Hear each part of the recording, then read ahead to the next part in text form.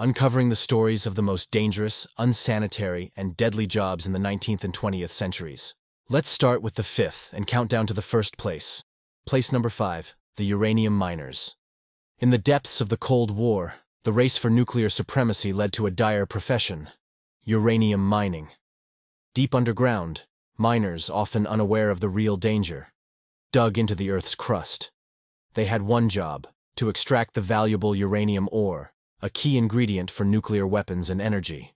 Each day, these miners descended into poorly ventilated tunnels, armed with only basic tools and minimal protection. As they chipped away at the rock, radioactive dust filled the air, invisible yet harmful. The miners breathed in radon gas and radioactive particles, unaware of the silent killer they were inhaling. The day of a uranium miner was marked by the constant rattle of machinery and the oppressive darkness of the mines. Fatigue was a constant companion, but more sinister were the long-term effects. A high incidence of lung cancer and other respiratory diseases, which often remained undiagnosed until it was too late.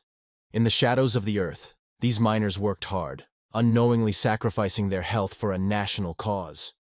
Yet their struggle was just the beginning for another group of workers, who faced death not in the darkness of mines, but in the damp and smelling depths of cities. Next, we delve into the place number 4. The sewer cleaners. In the sprawling cities of the 19th century, another group of laborers faced a daily battle against filth and disease: the sewer cleaners. Tasked with maintaining the labyrinthine sewer systems, these workers waded through rivers of waste, surrounded by a stench that clung to them long after their work was done. Each day brought a new challenge: clearing blockages, repairing damaged pipes, all while surrounded by a toxic cocktail of human waste, industrial runoff, and vermin. They had little in the way of protective gear, exposing them to a myriad of pathogens and diseases such as typhoid, cholera, and hepatitis. The life of a sewer cleaner was a constant gamble, with the risk of drowning in the sewage, being crushed in collapsing tunnels, or being bitten to death by bloodthirsty rats. Yet, despite the hazards, they continued, driven by necessity, to descend into the bowels of the city day after day. Their story is one of unseen heroism in the face of unimaginable conditions, a stark contrast to the next group, whose daily toil involved a deadly element hidden in plain sight. We now turn to the perilous world of number 3. The matchstick makers. In the 19th century, the demand for an everyday item, the humble matchstick, gave rise to a hazardous profession: matchstick making. In poorly ventilated factories, workers, including women and children, worked hard for long hours, dipping wooden sticks into white phosphorus. Each day, these workers were enveloped in toxic fumes, the strong odor of phosphorus permeating their clothes and skin. The repetitive task of dipping and drying the matchsticks exposed them to phossy jaw, a gruesome condition where the jawbone decayed due to the prolonged exposure to the toxic fumes of white phosphorus, a chemical used in match production, leading to disfigurement and excruciating pain. The matchstick makers also faced the constant threat of accidental fires and burns. Yet, despite the dangers, they continued their work, driven by economic necessity, crafting the very items that lit homes but darkened their lives. Their plight was a grim reminder of the price paid for the comforts of modern living, a theme echoed in the next profession. Number 2. The Radium Girls of the early 20th century.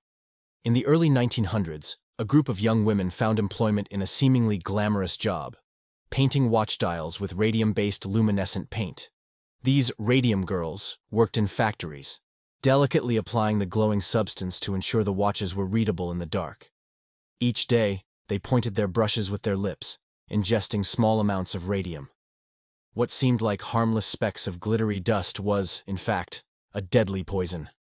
Gradually, the radium took its toll, leading to a horrifying condition known as radium jaw, where the jawbone crumbled and the body literally fell apart.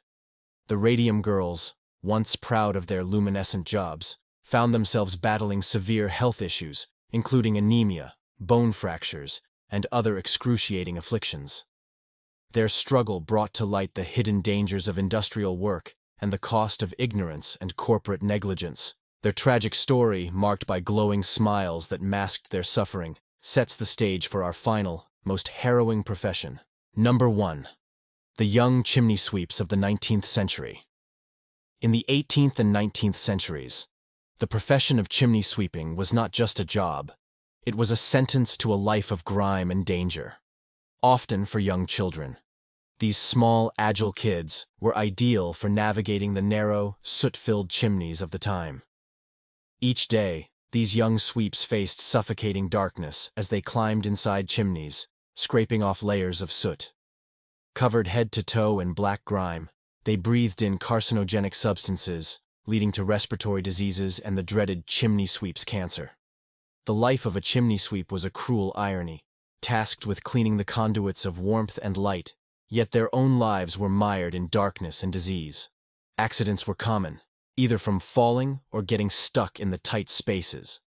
Their tale is a bleak reminder of a time when the innocence of childhood was overshadowed by the harsh realities of survival, a stark conclusion to our journey through history's most dangerous and filthy jobs.